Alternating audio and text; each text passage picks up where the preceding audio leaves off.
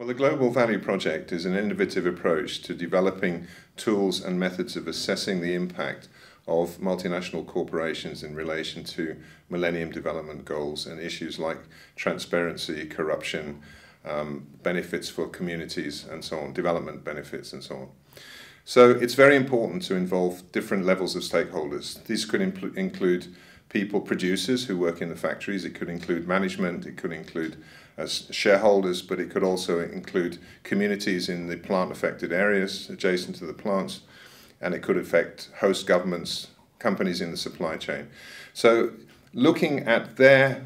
participatory role in the assessment of the impact of the project itself is a very important method for getting feedback as the project develops, and also finding out how effective it has been in meeting the needs of these stakeholders.